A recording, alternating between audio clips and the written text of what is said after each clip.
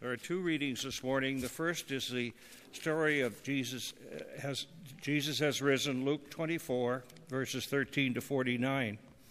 Now on that same day, two of them were going to a village called Emmaus, about 7 miles from Jerusalem, and talking with each other about all these things that had happened. While they were talking and discussing, Jesus came near and went with them. But their eyes were kept from recognizing him, and he said to them, "What are you discussing with each other as you walk along?" And they stood still, looking sad.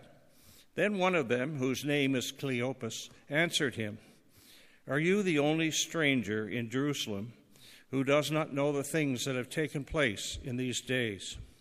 He asked them, "What things?" And they replied, "The things about Jesus of Nazareth, who was prophet, mighty in deed and word before God and all the people, and how our chief priests and leaders handed him over to be condemned to death and crucified him. But we had hoped that he was one to redeem Israel. Yes, and besides all this, it is now the third day since these things took place. Moreover, some women of our group astounded us. They were at the tomb early this morning, and when they did not find his body there, they came back and told us that they had indeed seen a vision of angels who said that he was alive.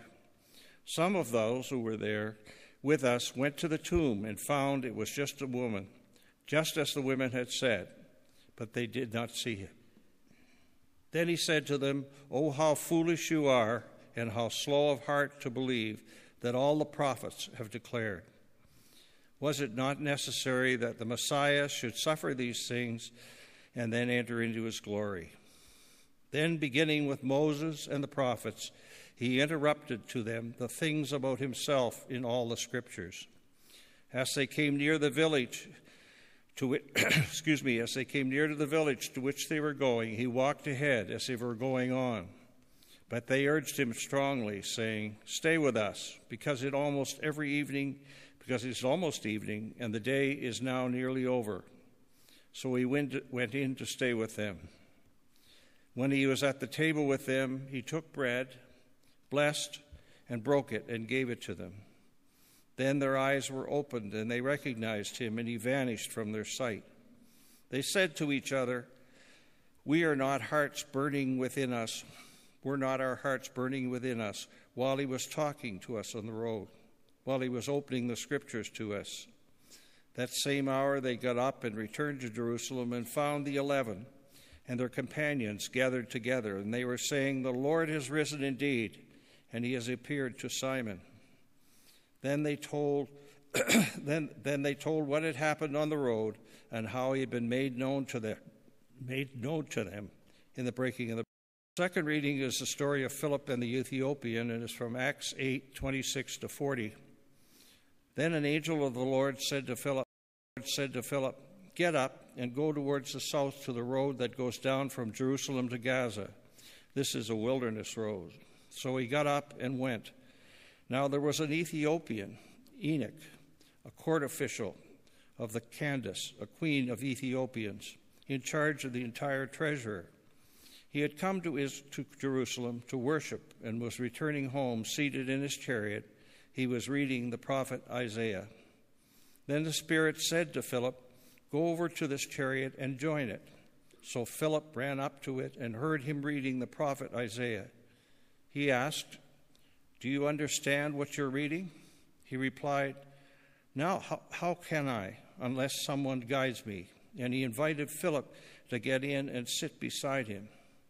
Now the passage of the scripture that he was reading was this: "Like a sheep he was led to slaughter, and like a lamb silent before the shearer, so he does not open his mouth. To his humiliation, justice was denied him. Who can describe his generation? For his life was taken away from earth." The Enoch asked Philip, "About whom, may I ask, does the prophet say this about himself or about someone else?" Then Philip began to speak, and starting with the scripture, he proclaimed to him the good news about Jesus. As they were going along the road, they came to some water. And the eunuch said, "Look, here is water. What is to prevent me from being baptized?" He commanded the chariot to stop. And both of them, Philip and the eunuch, went down to the water, and Philip baptized him. When they came out of the water, the Spirit of the Lord snatched Philip away, and the eunuch saw him no more, and went on his way rejoicing. But Philip found himself in Azotus, and as he was passing through the region, he proclaimed the good news to all the towns until he came to Caesarea. Thus endeth the reading of the lesson.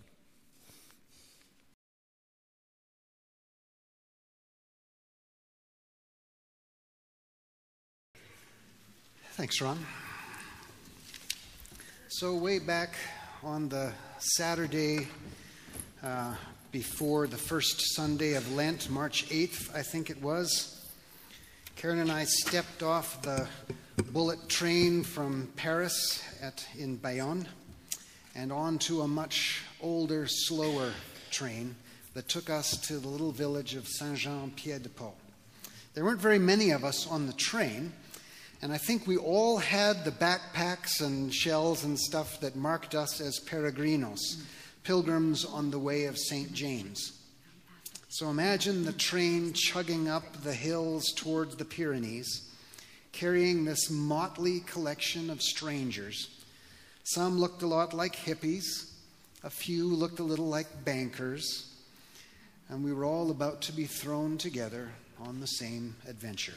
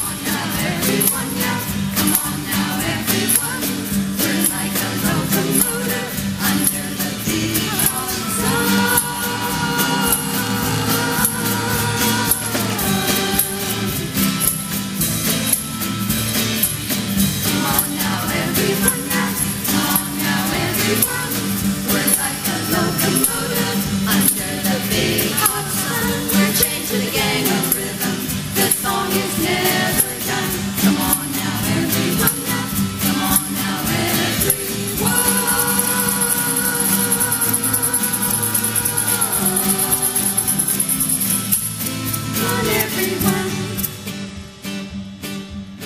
I got this old guitar. The strings are rusty, but it's all I need.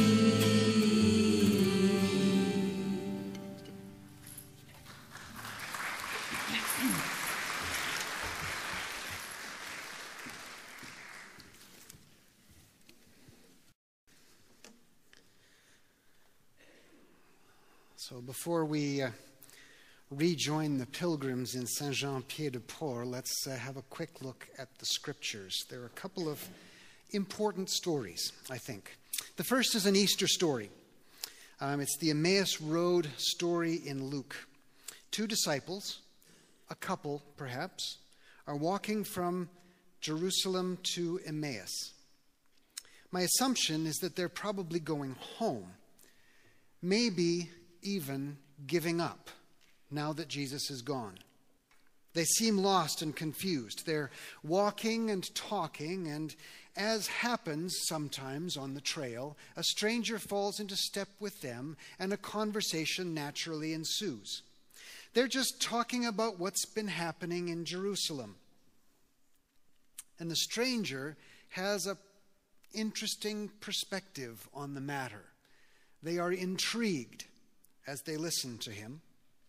And when they arrive at their destination, seeing the hour was late, they invite the stranger to stay with them to continue the conversation. There's a song we sing about this story. Stay with us through the night. Stay with us through the pain. Stay with us, blessed stranger, till the morning breaks again. You remember the story. The stranger turns out to be the risen Christ. And when he took bread, blessed and broke it, and gave it to them, they recognized him. And he disappeared. What's interesting to me is how much of the language in this story is taken straight out of the early liturgy. There are the took bread, blessed, broke, opening the scriptures. Those are all kind of technical liturgy language. It's almost like the story is saying the early church found the risen Christ made real in their worship. But at face value, it's a road story. The second story is another road story. This time it's a Pentecost story. Philip is called by the Spirit to go to a certain road where he meets a fairly significant government official from Ethiopia. The official is on his way home after a festival. Now, this Ethiopian official was a eunuch, which meant he was ritually unclean. He was unwelcome in the inner courts of the temple, unwelcome in religious life, and that made it all the more extraordinary that he would take the time to go from home to Jerusalem for a festival to which he was really not welcome. I've met quite a few people who, for whatever reason, because they're gay, because they're scientifically oriented, because of a bad experience in church, people who feel unwelcome in church. There are a lot of them out there. Well, the official and Philip talk, and whatever Philip said must have been very intriguing, because the Ethiopian asks him when they come to a stream if he can be baptized. And it's a very interesting form to the question. What is to prevent me from being baptized? The eunuch asks. And both he and Philip know the answer very well. He was unclean, imperfect, unsuitable. But Philip baptized him anyway, just like Peter would later baptize the Gentile centurion Cornelius and his family. These are really important stories.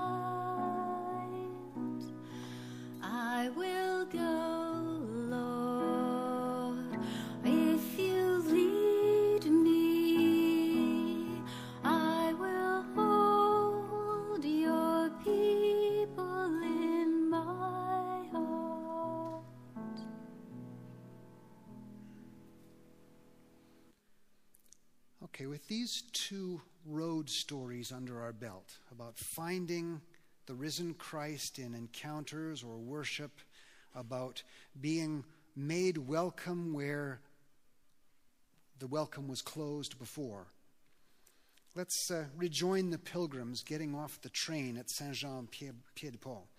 It's a little awkward there, that first few moments. We don't know each other. We don't really know where to go in this little town. We're all carrying packs, and so we introduce ourselves and ask, are you a peregrino? Yes, we're all peregrinos. And so we all headed off towards the town, hoping to find the start of the CAMINO. We find the CAMINO office. Actually, the hospitalero finds us, I guess because he knows when the train is coming to town. He directs us where we need to go. We register. We get our briefings. We are shown to the refugio, our first hostel. We pay the small fee, find a bunk, dump our stuff, and go exploring. By the time it comes to supper, we're getting a bit more familiar with each other, and we begin to ask the question that will drive many a conversation on the CAMINO. Why are you walking? See, here's my theory. Everybody has a reason. They may or may not share that reason, but everybody has a reason. How many saw the movie The Way? I know that was shown while we were here. It's a cool movie. But the characters in that movie, the four main characters, Martin Sheen was walking with the ashes of his son, who had died on the first day of the pilgrimage. He was finishing the walk for his son, but also reassessing his life and his relationship with his son and his son's values. The woman from Canada, it emerged, had had an abortion. Sometimes I still hear my daughter's voice, she said, even though she never had a voice. Forgiveness? The Irishman, Jack from Ireland, was a writer who couldn't write. That's like being a singer who can't sing, or a minister who has no faith or something. And the Dutchman, he said he was trying to lose weight. And not until the very end, when he was receiving his certificate, did he say anything else. My wife won't sleep with me anymore because I'm fat. Everyone has a reason. Not all are as deep or dramatic as the movie, but we are all carrying our hopes, our broken places, our endings, our questions, hoping for some bizarre reason that walking this path will heal us, will answer our questions, will send us forth into some new beginning after the ending. Even though most of the pilgrims are not religious, it is a very spiritual experience. It is a spiritual pilgrimage, I believe, for everybody. How does it work? Well, off we go in the morning, bright-eyed and bushy-tailed. The first day, though, is 26 kilometers over the Pyrenees. 26 kilometers this way, a little over 1 kilometer this way.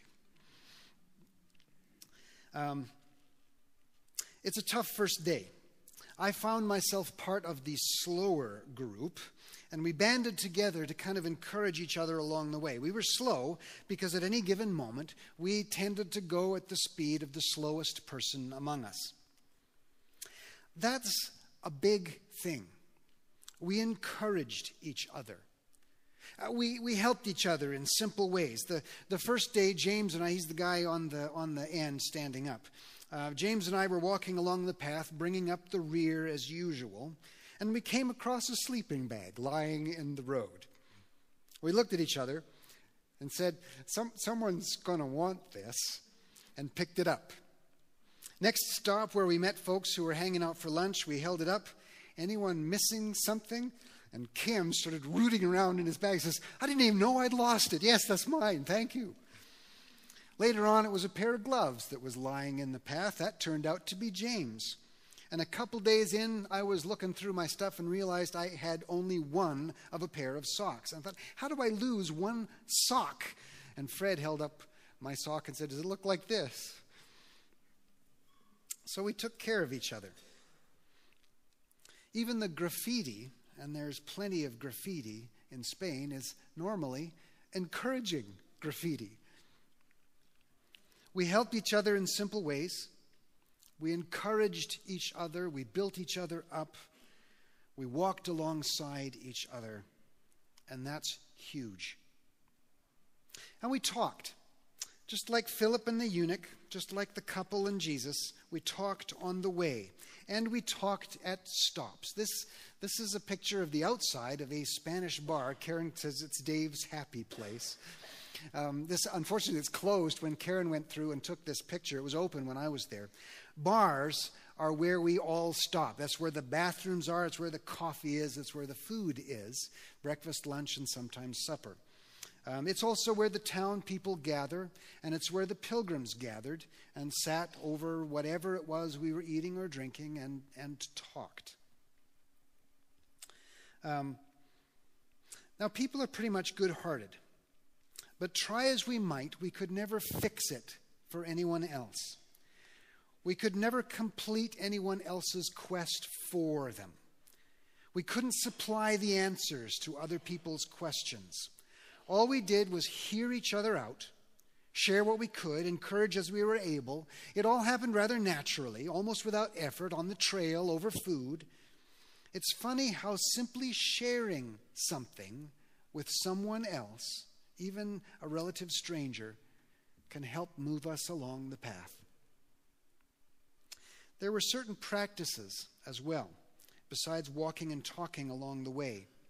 Karen and I would stop in churches on the way and would light candles, often for you, sometimes for people we were thinking of, sometimes for ourselves. We kept Sheila and Annie and Marion and various people as they crossed our minds. We would light candles for them in the various churches along the way. This is the Cruz de Ferro. We took some small stones with us on the way. One for you, one for me, in my case, and Karen had a little collection of stones. This is where we left them. The Cruz de Ferro is near the top of one of the high passes through which the CAMINO goes. As you can see, there was still snow on the ground. The weather was terrible here, cold, windy, sleety. We left our stones with a prayer. My stone, the one for myself, represented something I wanted to leave behind me on the road, something I want to grow out of. And I noticed as I stood up there under the cross that someone had spray painted on the road below, "Be not afraid." It was a surprisingly emotional moment. Rituals and practices, they help move our spirits forward, I think. Whether it's lighting candles, keeping notes in a journal like the one you gave us, pausing each day to give thanks and recognize where we are. Practices, rituals, they make a difference. Miles of walking, companionship along the way, conversation and encouragement. The sense that we're all somehow in this together, even though each of our quests are different. And somehow at the end, as did the couple on the road to Emmaus and the Ethiopian eunuch, we found the crooked places in us had become a bit straighter. That doors we thought were closed looked maybe slightly ajar all of a sudden. Questions were beginning to find answers. Endings had become new beginnings. We were just walking, and grace found us along the way. In other words, what happened out there on the Camino, even though the majority of pilgrims were not church people, it was church out there. It was what the church is all about. None of us earned this grace, this healing. We were just walking. But I can't help thinking that if we'd been sitting on a beach somewhere, drinking something with a little umbrella in it, none of this would have happened. We all walked with the desire to grow. We were all on something of a quest. Of course, we are also a church. We also have our own quests, our own broken places that need healing, our own endings that need new beginnings. We also have the privilege of companionship along the way, of ritual and practice to deepen our spirits, of encouragement and help. We're just going to church. We're just doing a habitat project. We're just volunteering for In From the Cold or Meals on Wheels or on a committee. We're just making lunches for the drop-in. We're just having breakfast or potluck supper. We're just doing a book club or whatever it is we do. We're just being a church. But on another level, we are on our own caminos always. Be on your own camino. Be on your own quest. Seek, and grace will find you. Grace will find you too along the way.